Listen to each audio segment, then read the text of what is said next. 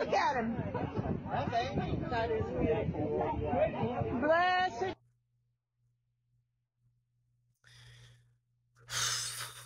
Okay, I'm try to say this slowly and as clearly as possible.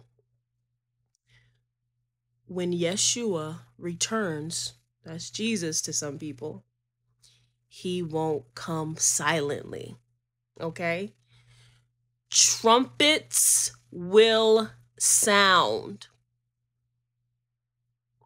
Trumpets. This will not be somebody quietly coming into the night. This is not someone that knocked on your door in the middle of the night and said, I'm Yeshua, like Jesus. They probably going to use the word Jesus.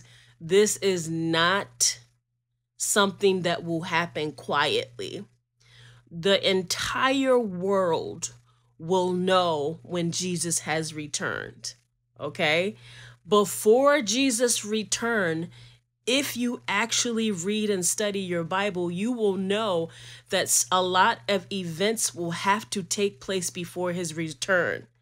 None of those events have happened yet. They're happening. It's coming. Jesus is for sure coming really soon.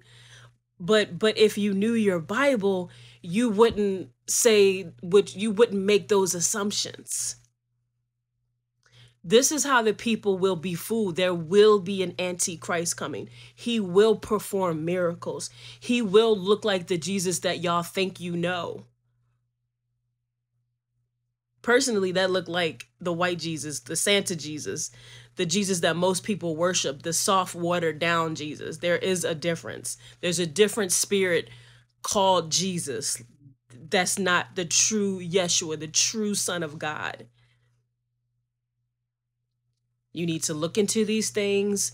You need to study your Bible, and you need to understand that when Jesus returns, it will not be quietly. A lot of you will be deceived. A lot of you will be deceived when the Antichrist gets here. And that's a prime example. It doesn't take much for you to read a few books of the Bible, read a few chapters a day, one book at a time. Read a few chapters a day when you wake up in the morning, before you go to sleep. I mean, we're in our end days. You need to up your game. You need to up it. I don't know what you're doing. Whatever you're doing, double it. We're in our last days. All right? All right.